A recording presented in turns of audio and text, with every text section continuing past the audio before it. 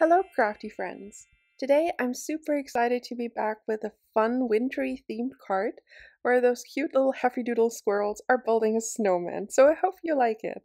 I started stamping out all of my images onto Bristol Smooth cardstock, and the Christmas trees are from, or the little pine trees are from Santa's Village. The Christmas tree is from Wanna Build a Snowman, as well as, of course, the snowman. And the squirrels are from Let's Go Nuts. So I'm coloring them in with Zig Clean Color Real Brush markers. That's a mouthful.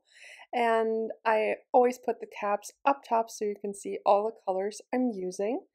I'm just blending the colors out with a colorless blender, and I have a piece of scratch cardstock off to the side so I can clean the nib of my colorless blender while I'm blending out the color so I don't drag too much of the dark pigment around. I wanted to keep the squirrels fairly neutral colored, not too reddish, so that they would work on my cool tone scene. Then I'm also adding in a little bit of blue shading to the outside of the snowman. And of course, a black or dark gray top hat. Again, blending that out with a colorless blender.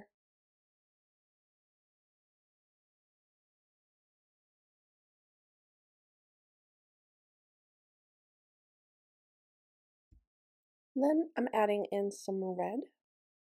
I'm adding it to the candy canes, the little, what is it called, the garland on the tree, and also the rim of the snowman's head. And I'm using the shade 24 for that. And then I'm combining the red with some pink. The shade I'm using is 202 from the Zig markers.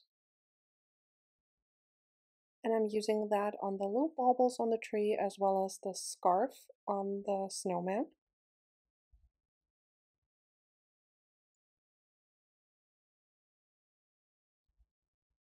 Just using the colorless blender to blend out the 202 pink shade. And I'm using the same color combination on the present, just with a little pink bow, and the main part of the present will be red.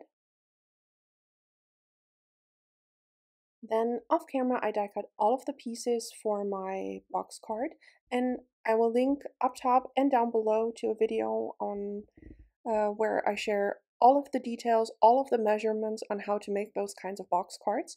So go check that out if you would like to know more about all of the measurements you need to make those kinds of box cards.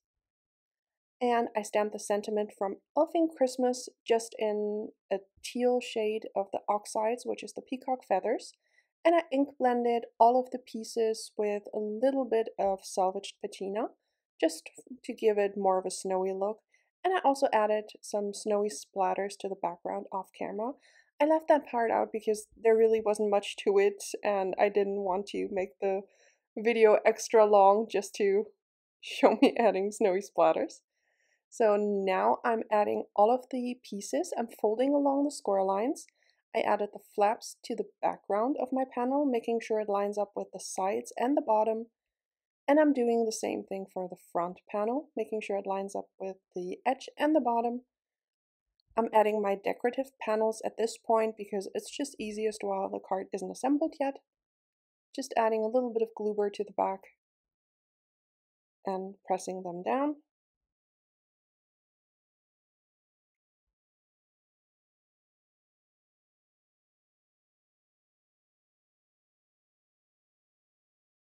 Then it's time to add in my little shelves, and like I said, all of the measurements will be in the linked blog post as well as the video. I'm just adding those to the left side first. I'm just staggering them along the slanted edge of the box because I find that this gives the nicest dimension.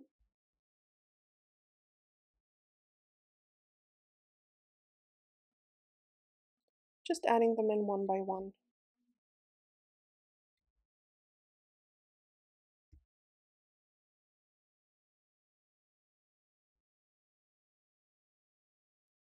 And you can see how it will come together.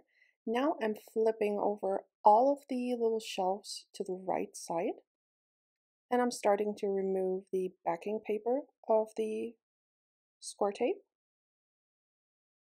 making sure they're lined up as I want them. Then I'm also flipping over the front, pressing it into the exposed adhesive. Then I'm removing that backing paper and flipping over the right side to close the card. Now I'm just moving it around to make sure it will fold nicely into an envelope. And now I'm just fiddling around with the placement. I'm adding in all of my images using liquid glue and glue dots. I'm making sure that my two cute little squirrels are holding the arms of the snowman because they're just building a snowman, which is just so cute.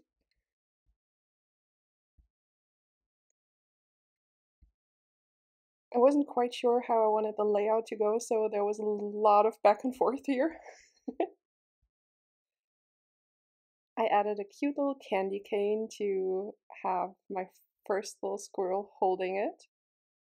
And then I'm also adding a candy cane to the flying squirrel in the background.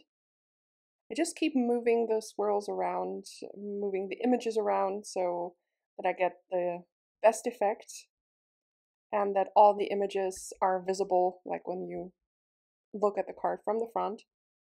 It's always a bit of a shuffle, but it's usually worth it. That's why I love using glue dots for those, because you can normally just, if you don't press down too much, you can just move them around as needed. With liquid glue, you're kind of stuck where they are. So unless I'm really, really sure where something is going, I'm using glue dots. Otherwise, I'm just adding some liquid glue, like with the trees here. I just added those in, just layered them, so I just used a bit of liquid glue for those. But the squirrels all went down with glue dots so that I can move them around.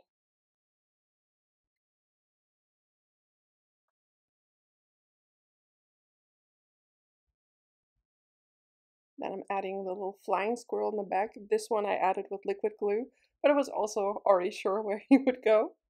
Of course, with a little candy cane in hand. And then I'm adding, finally, the little present and my cute little guy with a candy cane in front. And that finishes off my box card for today. I had so much fun making this. I just love box cards, all the dimension, and it's just such a fun effect when the recipient pulls it out of the envelope.